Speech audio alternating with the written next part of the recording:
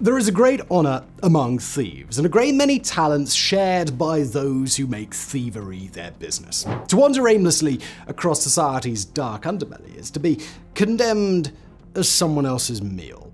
To walk with purpose is to survive, and perhaps even to thrive. To do well in the shadows, one must possess talent and wit, discernment and enthusiasm. They must maintain strength against temptation, patience against adversity, and they must always move quickly to pass through the mists that surround them from all sides. In Russian, there is a word that means thief: vor.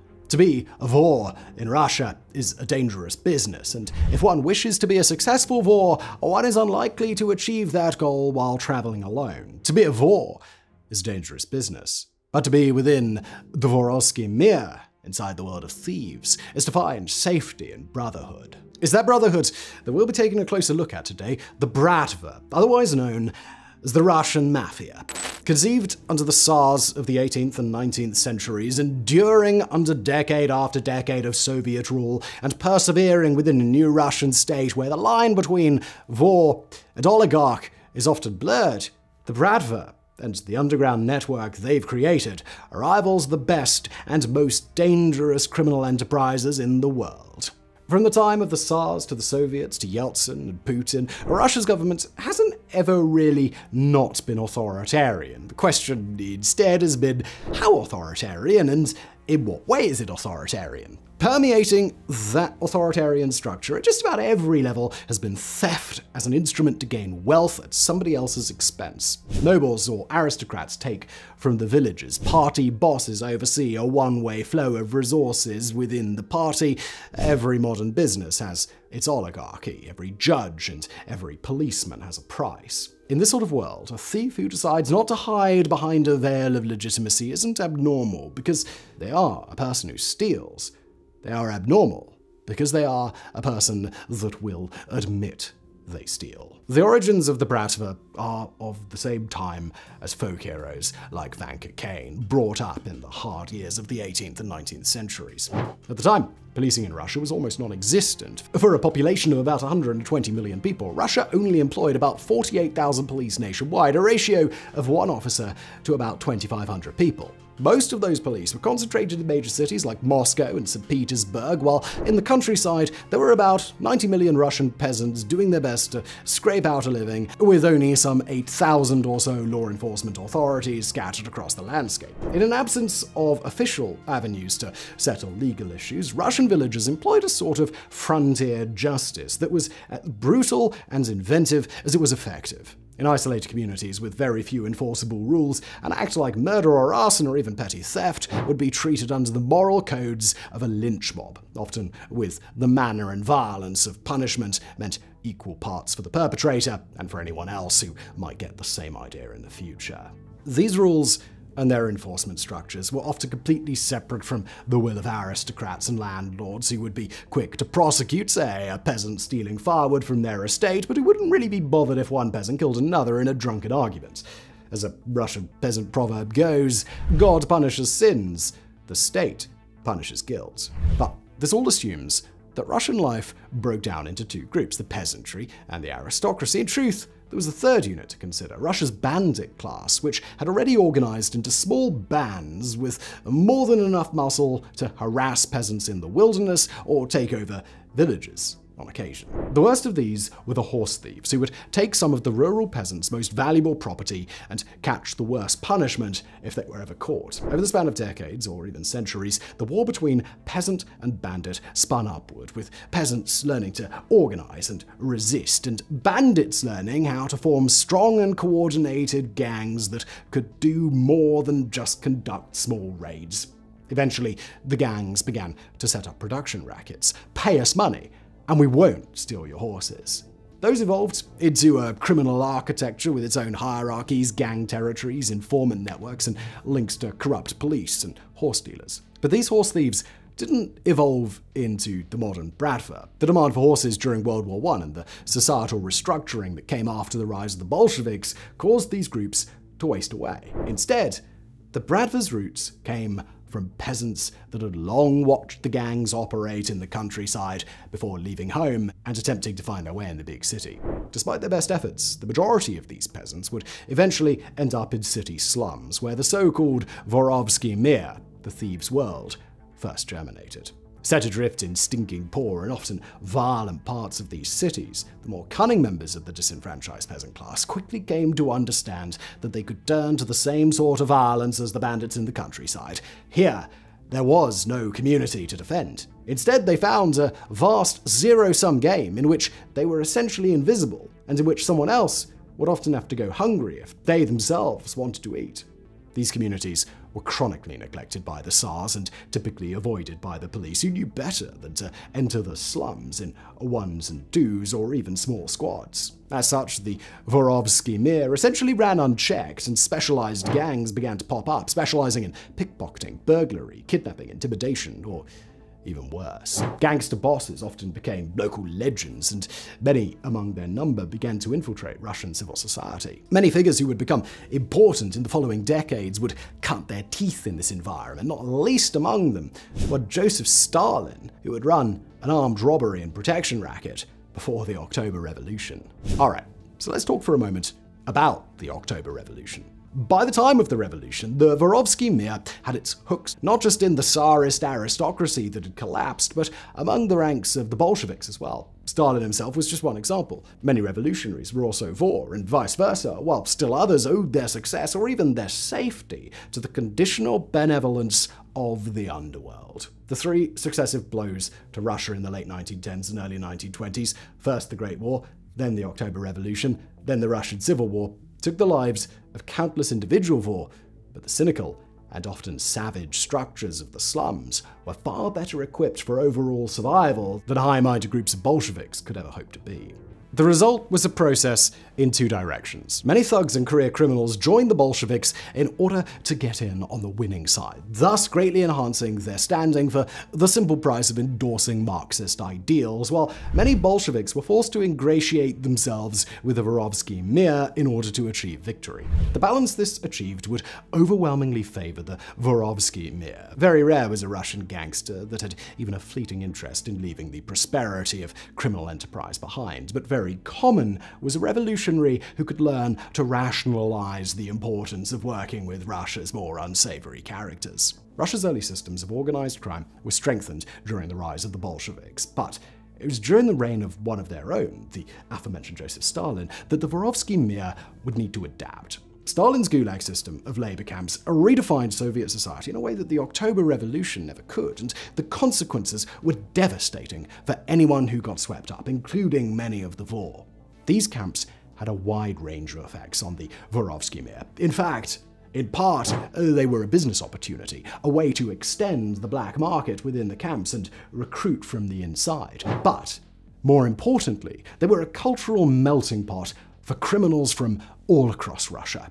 In the Gulags, gangsters engaged in a unique sort of cultural cross-pollination, exchanging their values and ideas while also sharing their tips and tricks for running the Soviet underbelly. A prison newspaper at the Vyatlag camp described the camp as a real school, offering courses of the second stage training for future skilled, stylish criminals. Elements of criminal morality were encouraged through the camps, a worldview on what was right or wrong as a vor, and professional skills of thievery, fraud, forgery, and much more was taught and practiced, so that when a vor eventually left their gulag, they were able to bring those skills back to whichever city they ended up in. The gulags also gave rise to another specific element in Bratva culture, the vor ver zakon, the thief within the code. The term described a specific kind of authority figure within the Russian Mafia, similar to what we might imagine as a godfather in the Italian Mafia, although those terms were not exactly directly transferable. A vor ver zakon could be a gang leader or a particularly menacing criminal, but they didn't have to be. Instead, they were highly respected, almost intellectual figures who could teach their underlings, play a role of judge or mediator among their peers, and be both example and an enforcer of the Code of Thieves. That code eventually grew into a precise, rigid set of expectations, both reinforcing the hierarchy of the Vorovsky Mir and reinforcing the principle that honest thieves watched out for honest thieves. A Vor was free to say, shoot a party official in the head, but not to neglect payments on a lost bet made with another Vor. Punishments were often corporal and brutal. For example, a Vor who committed the offense of getting a gang tattoo he hadn't earned would be lucky if his only punishment was to have the tattooed skin cut from his body. More severe infractions, for example, selling out fellow criminals to the police, would almost certainly be punished by death, with the victim considered lucky if he got to decide whether he was thrown off a cliff or have his throat cut. While in the Gulags, the Vor also got to impose their will on the camp's other inhabitants, the petty crooks and political dissidents who hadn't been a part of the Soviet criminal underworld in any meaningful way prior to their arrival. These prisoners suffered brutally under the Vor, who typically forced them to meet the Vor's labor quotas. After all, one central part of the code of the Vorovsky Mir was that one did not waste their work in order to contribute to the state under any circumstance. These prisoners would suffer many forms of abuse: rape, theft, beatings, and exile to the coldest bunks or corners of their labor camps. Their reality was, as many Vor would tell them, you die today, and I'll die tomorrow. While World War II posed a great hardship for Vor and non-Vor alike, and sent many to the front lines where they would ultimately be killed, the war didn't fundamentally disrupt the power structure within the camps. What posed a bigger problem was the efforts of the state to maintain totalitarian control after the war claimed the lives of tens of millions of Soviets, including many of those who had been most loyal to the state structure. In the camps, that meant the line between guard and prisoner would have to blur in order to keep control with limited numbers. Many of the Vor thus joined forces with the camp guards in exchange for even more preferential treatments, often including explicit perks and benefits. Some would become guards or administrators, or even command their gulag while remaining a prisoner, and they could also access the outside world, bringing their camp into the Mafia's broader criminal enterprise. But to do so, they would inherently have to break the thieves' code by entering into an alliance with the state. The ones who chose to collaborate were labeled Suki, bitches, by the traditionalists, and made their own lives forfeit in the process. But as the ranks of the Suka continued to swell, they gained their own protection from each other and the state. In the late 1940s and early 1950s, the Gulags would be divided in the Sukha Voyna, Bitches' War, between the traditionalists and the collaborationists of the Gulag's criminal class. The Soviet state most likely played some role in the violence, but regardless, the camps were at war with themselves for several years, and by and large, the so-called bitches won. When Stalin died in 1953, the Gulag system was downsized in a major way. About 1 million former prisoners were released and scattered to the wind, many of them returning to the Bratva organizations in their respective home cities, or whichever ones happened to be closest. In the following 7 years, the Gulag population would shrink by about 4/5, and as such, they went from being the incubator of the Vorovsky Mir to being only a minimally important location on its periphery. Having got the better of the Bitches' War, the camp's state collaborators would disperse throughout the Soviet Union, spreading a massive cultural change through the Bratva. Now it was no longer necessary to operate completely independently from the state. If corrupt members of the party or local leaders felt like contributing to the Vorovsky Mir, well, that was just good business.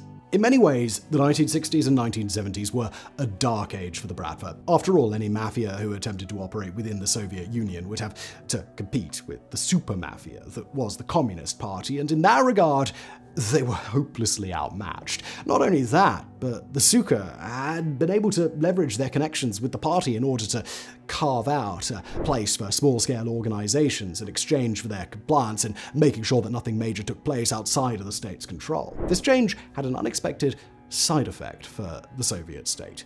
The new generation of Russian thugs, which might otherwise have become part of the Bratva, had been subject to its discipline, instead organized into unruly street gangs that used massive neighborhood brawls to settle their differences. Sometimes the more successful among the street gangs might get involved in protection or burglary themselves, but with none of the operational sophistication or survivability of their forefathers. During these years, the remnants of the Vorovsky Mir had been slowly extending their influence upwards in Russian society, tying the black market in more closely with the Soviet state as it began to decay. Organized crime became the middleman between the state, the black markets, and the rest of the population as Soviet Russia began to depend fully on corruption as a means of survival. By becoming indispensable to civil society, the Vor began to gain back some of the leverage that they'd lost in the post-Stalin years. This influence was parlayed into tribute payments in exchange for overseeing the transfer of goods into the hands of people who wanted them. The gangs began to find more of an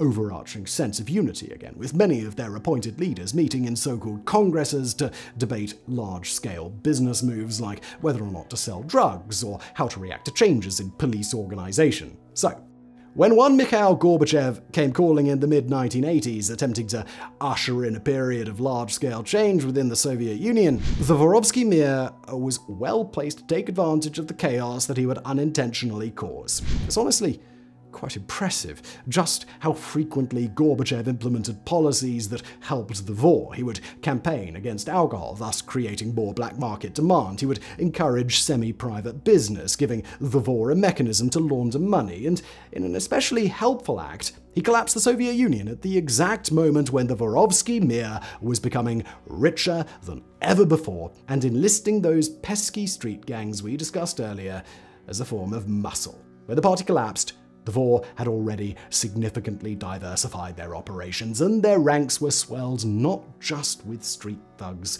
but with unemployed but gifted athletes and disenfranchised combat veterans who had served in the Soviet war in Afghanistan. They were ready for a collapse that, by now, everyone saw coming.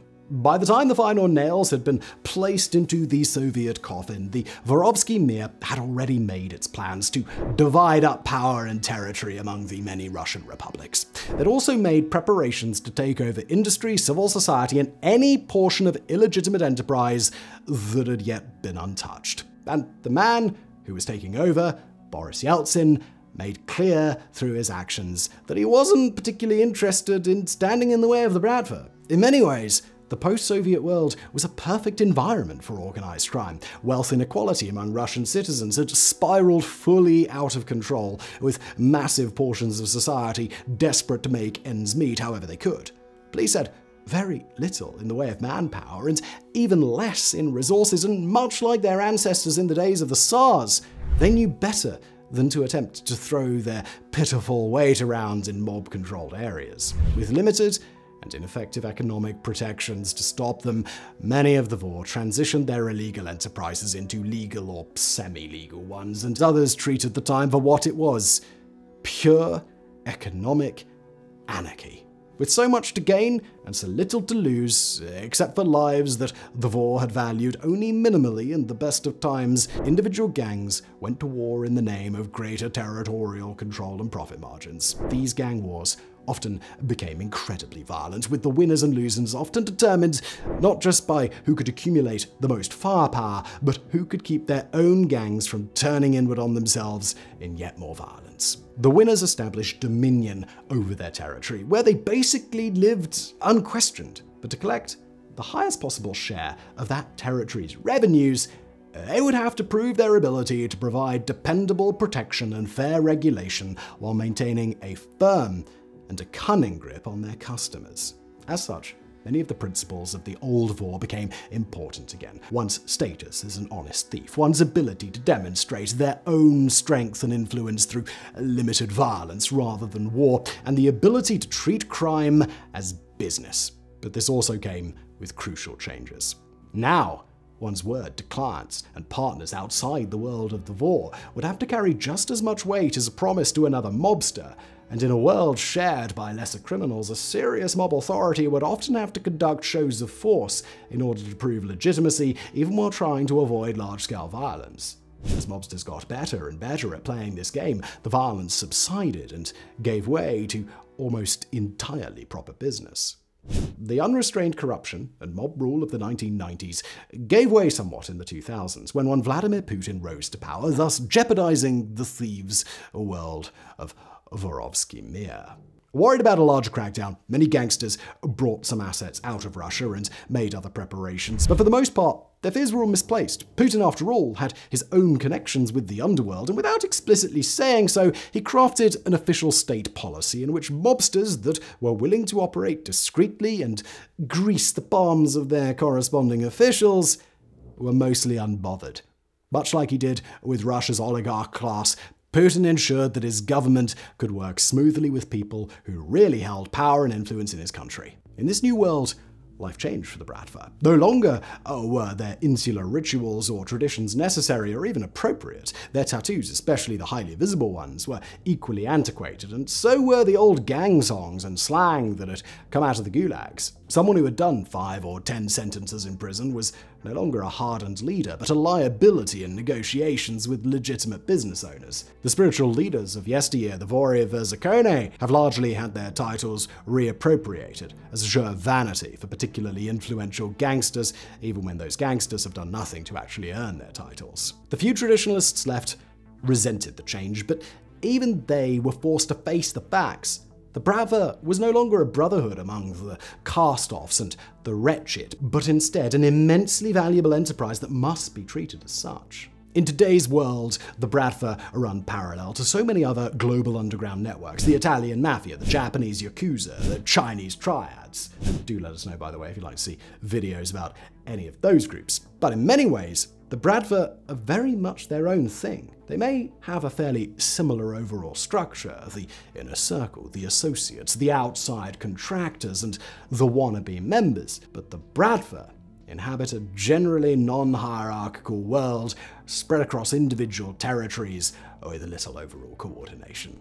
And rather than specializing strictly in certain sorts of criminal enterprise, a local Bratva will typically have its influence working across most sectors, building a network in which individual gangsters can move laterally between industries or vertically within structures of control and influence, with freedom to trust the people that they're working with. As for how a gangster learns who to trust, a lot of these initiation rituals are either murky or specific to individual groups. But in a general sense, thieves' honor is just as important today as ever. Mutual profitability, even between gangs that share the same region or major city, is far more important than risking the scrutiny that car bombs or snipers would bring. Individual Bratva have a fairly outsized impact in Russia. For example, the Russian Mafia, fiercely loyal to their own ranks and very skillful at exacting violence onto their enemies. The Chechen Mafia in particular has long been inextricably linked with the Chechen authorities, including its first president, who oversaw a particularly corrupt few years of Chechen history. But even outside of their region, the Chechen brand of mafia control has been almost a franchise within the Bratva, a reputation for honesty, loyalty, and unbelievable levels of violence towards their own or their clients' enemies. Many Russian gangs pay a cut of their proceeds to the nearest Chechen gangster in order to share that reputation, and so too is often the case with others among Russia's ruling class. Currently made up of a small and tremendously influential group of oligarchs, Russia's elite are known for a long list of shady business dealings and mob connections. In 2022, the United States-based think tank, the Atlantic Council, estimated that Russia's oligarchs controlled about $250 billion in what's referred to as dark money, made from a mix of theft from Russia's state budget, extortion of private businesses, and seizures of profitable enterprises. In all these ventures, the hand of the Bratva cannot be mistaken, and what the oligarchs end up with as the Bratva's modern sponsors is likely only a portion of the overall revenues that the mobsters are able to collect. As the presence of those oligarchs would suggest, the Bratva has also gone global, extending its influence in a long list of nations. In some cases, the group is a dominant force in that country's criminal underworld. Elsewhere, they're facilitators, lending their expertise and input on a wide range of enterprises. Internationally, as in Russian society, the Bratva keep a wide portfolio, and they diversify not only within criminal enterprises, but across legitimate and semi-legitimate ones as well. And they've been more than happy to feed off of Russia's annexation of Crimea and low-grade war in the Donbass region of Ukraine, expanding their influence while building a thriving black market there. In the future, it's difficult to say what precisely will happen to and within the Bratva. Certainly their control within Russian society means that they're unlikely to give up control anytime soon, and with Russia quickly becoming a pariah state over the course of its invasion of Ukraine, it's likely that the black market might be rushing towards a golden age, which will put the 90s to shame.